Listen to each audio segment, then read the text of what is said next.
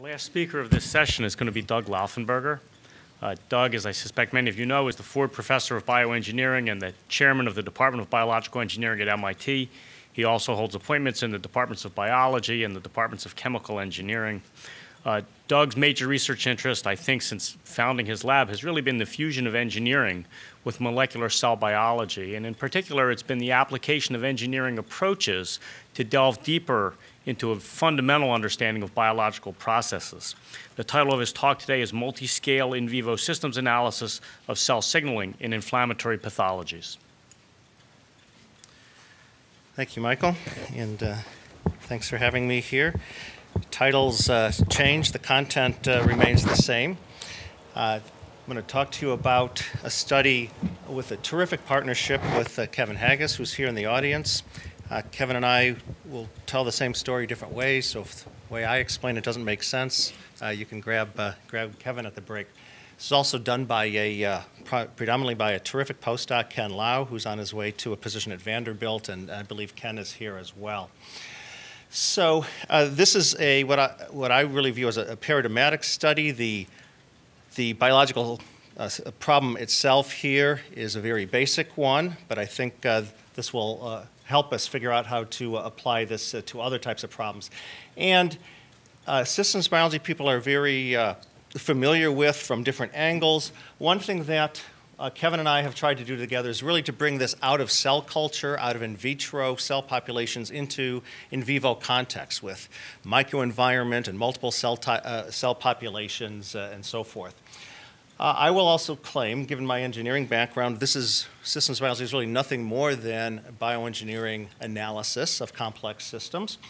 For some people, this is a surprising place for bioengineers to be because they think bioengineers wait to be told what to make and figure out how to deliver it. We think, given the complexity of biology, we also have a vital role in figuring out what to make and deliver as well. So I think this is in that vein.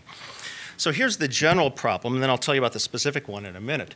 The general problem is in any kind of a tissue pathology, can we learn how to intervene in a predictive manner? You have multiple cell types, you have multiple cytokines, growth factors, matrix, inside each cell are multiple pathways. You can think of ways you might intervene with small molecules or antibodies or cytokines or cell depletions or cell additions. Can we actually figure out how to do this in a predictive manner, taking into account many, many of the moving parts at once? And that's the idea that we're after here. Now, this is an integrative problem. What this means is at any level, certainly one needs to understand multiple molecular components all at once, whether they're signaling pathways or whether they're cytokines, chemokines, growth factors, matrix. One needs to know more about them than sequence or expression levels. They actually have properties of their biochemistry. And of course, if one was talking about tissue, organ, pathophysiology, one has to integrate from individual cell types and culture into the actual milieu of a living animal or a patient. And so that's what Kevin and I have really been aspiring to. So here's the example problem for today. Very basic, but I'll tell you at the end that Kevin and I now are encouraged enough by this to be moving on to some other problems. And it's simply this, that if you have in an intestine, and this is going to be mouse model studies, if you treat them acutely with tumor necrosis factor, which can induce inflammation, what happens? What actually happens that lead to a damage response in the intestinal epithelium? Apoptotic death in this particular case, hyperproliferation. We've also studied, that's another facet of that. I won't dwell on that today. It's an interesting basic problem. TNF is a central mediator of inflammation. The intestine is very important in the immune response. And even though this is a well-studied problem, looking at it all together, again, with all these moving parts, it isn't as well understood as people would imagine. So here's the thought process.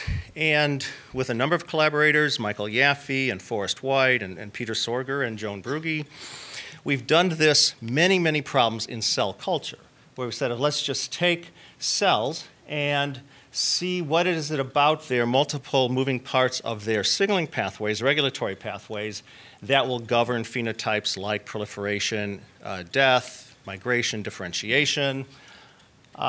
And the way we think about this is the way an engineer thinks about a complex system, and that is there's some endpoints, the phenotype you're interested in, many potential pathways regulating that. You have to distribute your measurements across those. But even more importantly, one has to probe this system by treating it under many different conditions. One can't just select one condition that one thinks is most physiological and then make many measurements on it. You will never ascertain the operation of the system that way. So a key is to push and prod your system in cell culture, different cytokines, growth factors, different combinations of them. And from the combination of how the regulatory network activities move along with the phenotypic responses under all these different conditions, then by computational analysis, you can pull out hypotheses about the key relationships. So we've done this on many problems in vitro to great encouragement. And the idea is, can we now actually take this into in vivo? Clinical patients, which we're starting to do, and mouse models, which well, I'll show you here. So this is the specific study, the first study undertaken by Ken Lau. And it's as simple as this. A variety of mice treated with either control, low dose TNF, a higher dose TNF. In this study, wild type LAC6, RAG1 knockouts, moving on to RAS mutants. I'll show you a little bit of that at the end. And then following the treatment, one can look, depending on what the treatment is and what the phenotype one's looking for, a few hours of response, can be days, can be weeks. And then taking the tissue samples, and one can look at actually different tissue regions. That matters because you get different microenvironments, you get different cell populations. The response to any type of perturbation is going to be different, and we've demonstrated that. And then from those samples, measure the types of things that we want to measure. So intracellular phosphoprotein signals, extracellular cytokines, chemokines, immune inflammatory cell types. Then perturbing the systems with things that come out of the computational models for hypotheses for what the key actors are when all these moving parts are operating in concert. So these are the types of measurements we're able to make. So in response to TNF treatments here, this is just taking tissue samples out of the ileum in red and the duodenum in blue with 2 different doses, low and high dose, measurements of proliferation, measurements of apoptotic death. And what you can see, for instance, is in response to TNF, there's really no apoptotic death in the ileum. In the duodenum, there is, and it's dose responsive. Proliferation, on the other hand, is actually activated in the ileum and is suppressed in the duodenum. And so can one explain why these different phenotypes are happening in response to this particular treatment? So what does one need to measure to try to get some explanatory power and some predictive ways to intervene in the system? Well, one is what's going on in the intestinal epithelial cells. There's multiple pathways downstream of TNF that you add and all the other growth factors and cytokines that are in the environment. Unlike cell culture, we don't have to add a lot of different other things because the tissue is doing it for you. So we're getting all these multiple conditions just by having multiple mice. So downstream of all the inputs, TNF and everything else in the tissues, there's key pathways, and we can measure by Luminex assays dynamic responses of phosphosignals in these pathways across about a dozen or so. And you see that they're different in the ileum and the duodenum, they're dose dependent, and a lot of things are changing. We also measure what's going on in the extracellular milieu from the tissue. Also, Luminex Bioplex assay can measure up to 50 cytokines and chemokines simultaneously. So here's a set of about 23 of them. Again, red in the ileum, blue in the duodenum, dose response, and some of them change a lot, some of them change a little bit, but many things are changing. Also, by flow cytometry, measure different cell types that are there. Okay? Neutrophils, B cells, different types of T cells, NK cells, different types of dendritic cells, different types of macrophages, and they change under the different conditions especially genetically. You knock out the lymphocytes and the immune cell populations change, thereby setting up different cytokine-chemokine milieu, thereby setting up different signals, thereby setting up different phenotypic responses. Now, to make sense out of all of this, we need, at least Kevin and I, need computational analysis to sort through it. There's a variety of types of methods we can bring to bear.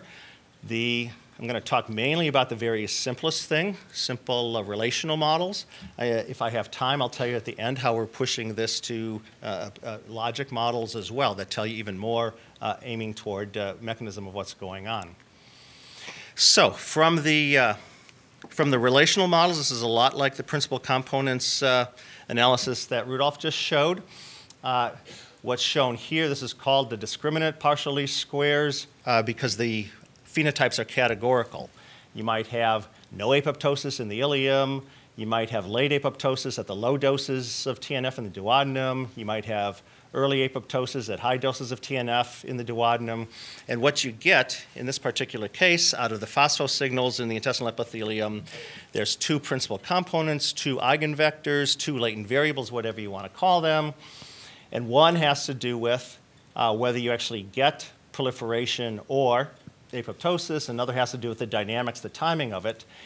And from projecting the signals under all the different treatment conditions that fall under the different phenotypes or not, you can find associations between the dynamic signals that are, in fact, related to the delayed apoptosis, are related to suppression of apoptosis and, in fact, proliferation, or are related to a faster onset of apoptosis. And you can go back into the signals and see where they come from.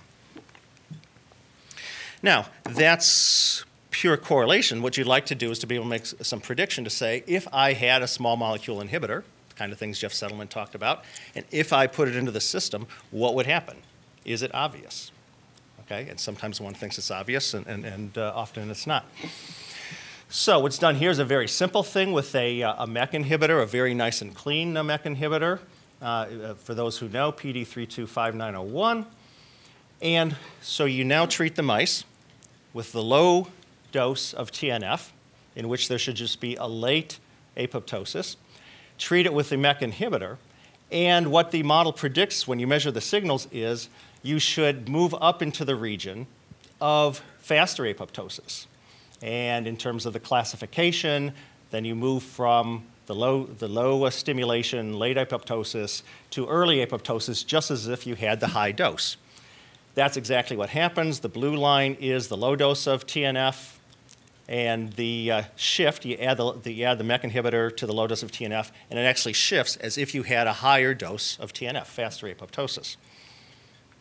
Now, if you think about it, this should be surprising, because if you added an inhibitor to a signal induced by TNF, and the result that's predicted and found is as if you had a higher concentration of the stimulus for that signal.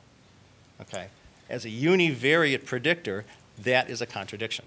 Okay, if you take the time to think it through. So the answer is it's not a univariate predictor. What happened to the MEK pathway is insufficient to explain the apoptotic response. So in fact, what you see is along with the inhibition of the MEK and ERK pathway, you see many other pathways are changed. RISC, AKT, others I can't even remember what this one is. That's junk. Okay? And in response to adding the inhibitor, all of these signals are changed. Now, this is important. This is not off-target bad chemistry. This is merely crosstalk. These pathways do not operate parallel isolation. You think you're just inhibiting MEK. These other pathways are changing due to crosstalk, not bad chemistry. Okay. But nonetheless, if you take into account, the model takes into account the changes in all these pathways, because the cell depends on all of them to determine if it's going to proliferate or die, you get the proper prediction. You can make a test and say, if all that's happening is I'm blocking the MEK and ERK pathway and nothing else has changed, you can put that in the model and say, I'm just changing the MEK-ERK pathway, which is the way my straightforward univariate chemistry says. The prediction is I should have no effect on the apoptosis. So the effect of the drug, the reason the drug affects apoptosis is because it's not only affecting the MEK-ERK pathway, but it's affecting many other pathways at the same time. If you don't comprehend that, you can't properly understand the effects of these kinds of drugs in these kind of networks. Okay, let's go beyond that. Now let's incorporate the RAG1 knockout data. Lymphocytes are gone. What happens? So if you look at normalized death, and this is just in the duodenum, now we're just going to stay in the duodenum. Normalized death, you deplete the lymphocytes, and you get faster apoptosis. But if you now unnormalize it, and you actually get absolute magnitude, you get dramatically enhanced apoptosis as well. These mice deplete the lymphocytes. Now in response to TNF, their intestines really get blown apart by apoptosis, so dramatically enhanced response. So what's happening? A lot of things are happening. If you look in the intestinal epithelium, all these signals, many of them are being altered because the lymphocytes aren't there. The microenvironment changes. If you look at the cytokines and chemokines, they are changed. So if you look at the difference now between the red and the blue, with the red being the RAG1 knockouts, the blue being the wild types, you see that many of the cytokines and chemokines are changed. So are many of the intracellular intestinal epithelial signals. How do we make sense out of this? What really matters? Well, we go back to the same kind of relational models.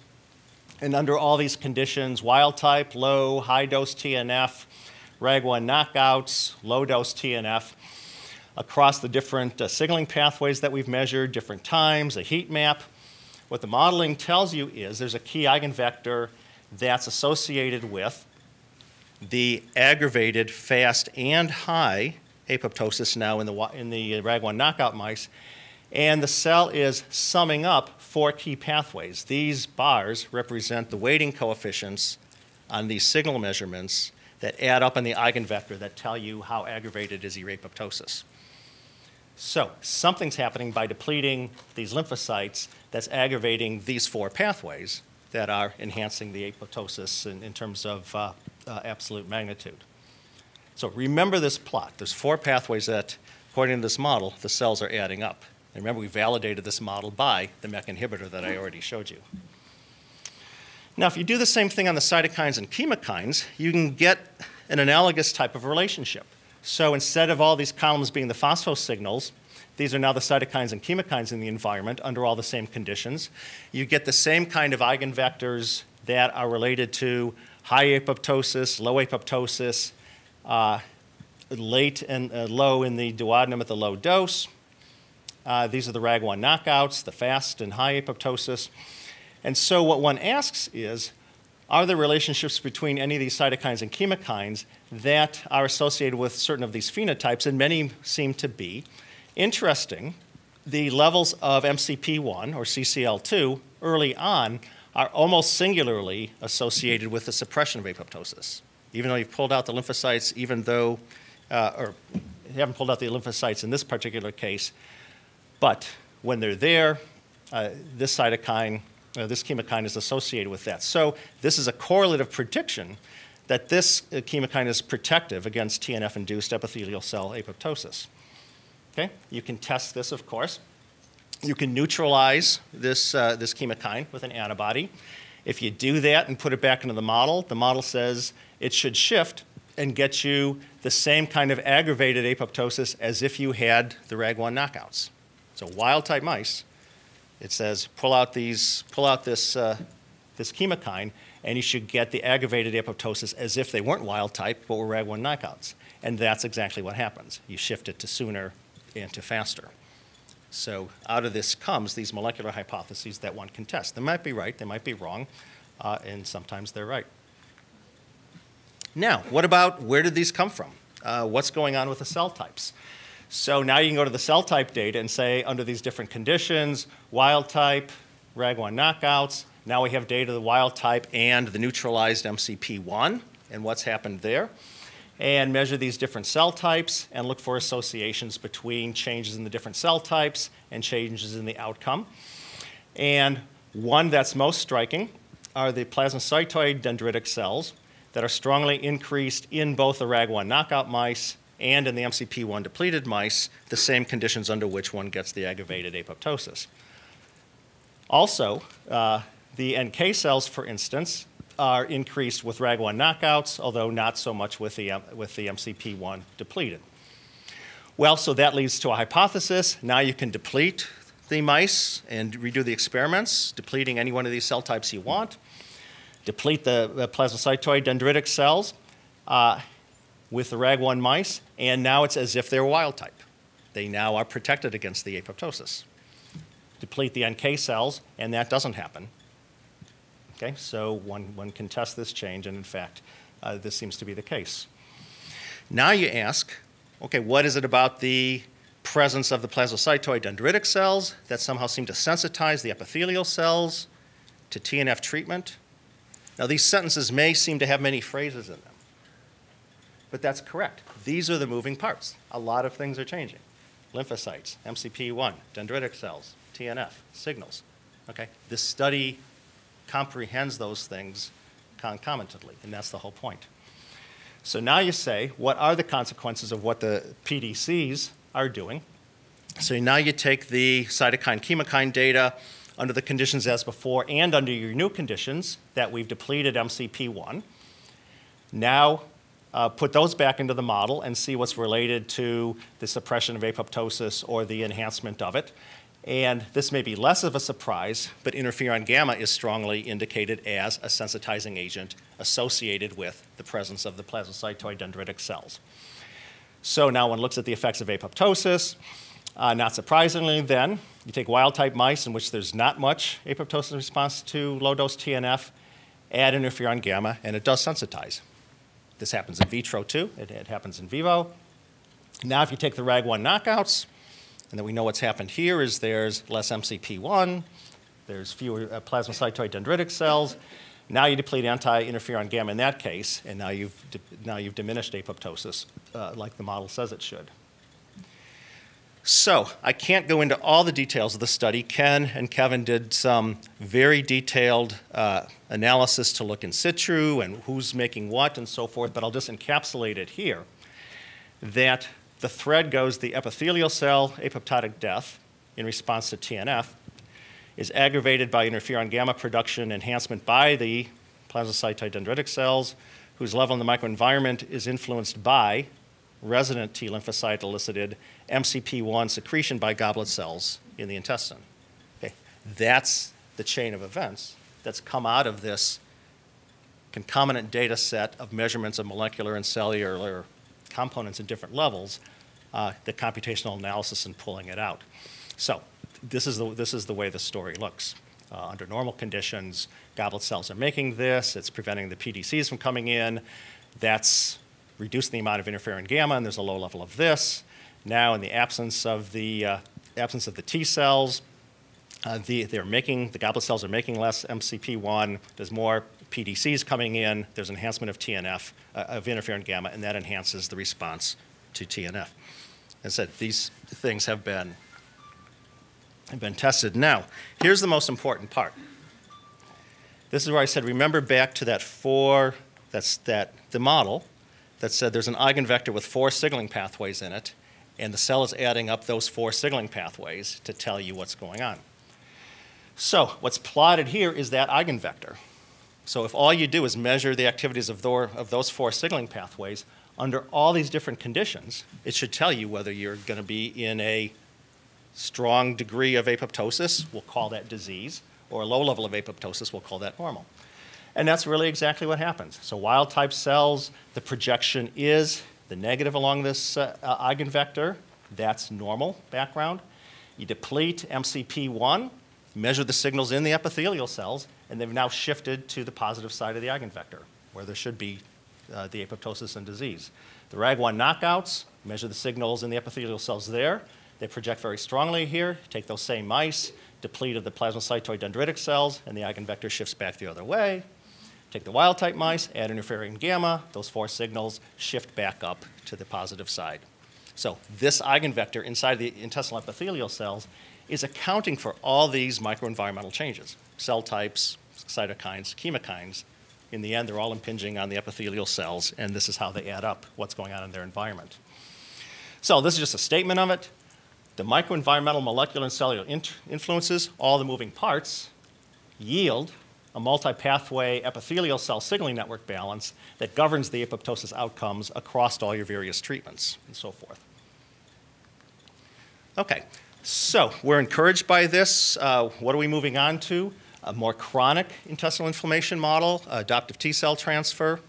Jesse Lyons, a postdoc who's here with Kevin. An Alzheimer's disease model with Kevin and Brad Hyman. And then, in fact, in human patients where we can get samples endometriosis with Linda Griffith and Keith Isaacson and Newton Wellesley, and HIV/AIDS in human patients, Daryl Irvin, Chris Love, and Bruce Walker at NGH and the Reagan Institute. Because when we can get samples like this, and we can make these measurements, we can put together the same kind of analysis and pull out the same kind of hypotheses for what's going to happen when you intervene. Let me end by just giving you a flavor to say, from these data, you can actually push the system farther in terms of how you understand it. So that same data, and this is a little bit like Rudolph showed with the Bayesian networks. He showed both relational modeling and then the network modeling. One can do the same thing here. We've chosen to use something called fuzzy logic instead of Bayesian networks. They have their pluses and minuses. So from the data, the signaling and the cytokines and chemokines, mapping them onto these kind of action maps, then quantifying all the potential interactions upstream and downstream in terms of logic gates, a transfer function from depending on if what's upstream is on or off, high or low, then what's downstream is on or off, high or low. Now in this particular case, this is a new study that we're just pulling together. What's happening in KRAS versus NRAS mutations in these mice? Well, in response to TNF, their intestinal epithelial apoptotic death is different. Their signaling across multiple pathways is different. What's actually happening in that network? And by putting these into a logic model, we can see that there's actually different dynamics going on downstream in response to TNF and the other things in the microenvironment. Depending on if you have KRAS mutations or NRAS mutations, you're actually getting different pathways highlighted more strongly or more weakly, which will allow us to predict then if one comes in with a small molecule inhibitor, why it should work or shouldn't work with a KRAS mutant and not an NRAS mutant. This kind of model will be capable of that. All right, let me end here. Especially thank Kevin and Ken Lau, and Sarah Schreier is starting on the logic modeling I showed you at the end. Thanks very much.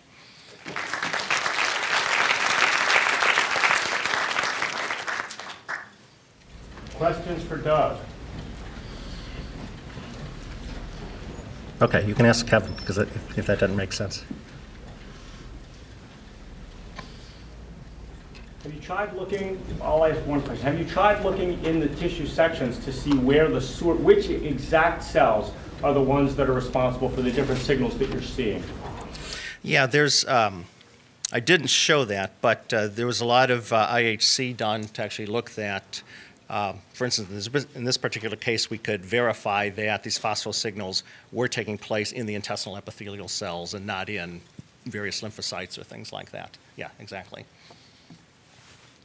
Doug, I think you said this, but just to amplify on it a little bit, it surprises me that the Ragnall mice and the MCP1 inhibited mice would produce many of the same signaling outputs as you measure them in the tail. So when you look globally, how similar are those? I understand that there's a common definitive change that is responsible for the output, but otherwise, how similar are they?